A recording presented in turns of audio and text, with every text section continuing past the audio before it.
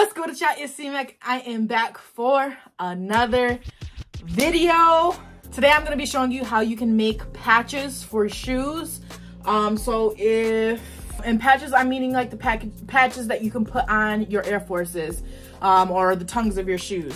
The main way that I usually do patches is you can always order them really on anywhere. You can go just basically on your Google search or your search engine and look up say Paw Patrol patches. I got these ones from Hobby Lobby, but like you can look up Paw Patrol patches, iron-on patches, and patches should pull up. But sometimes the exact ones that you want to use for your shoes or use for whatever reason is not always online. So you want to like make it customized to what you're exactly looking for. And I did this once before for an order of mine, and it turned out really good. I know I had a recent question on one of my videos if I can show you guys how to make these patches. So that is what I'm going to do today. Basically, all you're going to need is one of the iron-on patches from the store. I got this one from Walmart. It's literally just a patch with adhesive backing on the back.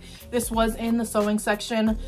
Not exactly sure what it was called. This is one that I just have on hand. Use a heat transfer sheet.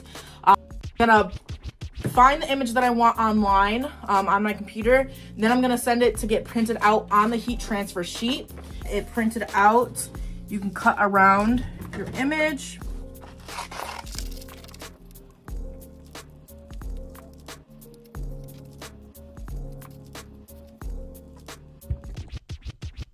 All right, once you guys have your iron-on, you're gonna wanna remove your backing.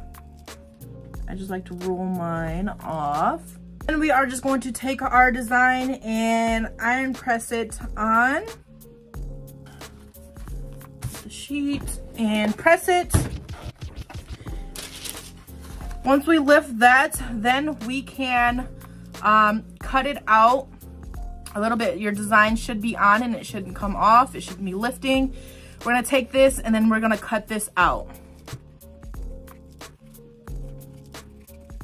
And after you cut it, you then have your iron-on patch.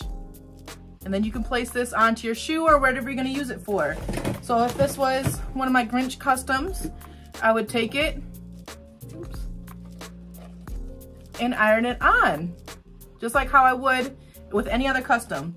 So this is a cheap, simple way on making your own patches. It's not embroidered or anything, but it is a patch and it will work as a patch.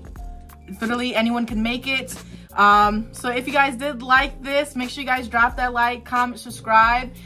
Stay tuned. I do have a Grinch custom coming soon, so stay tuned for that video. Make sure you guys are hitting the bell to be notified of when I post.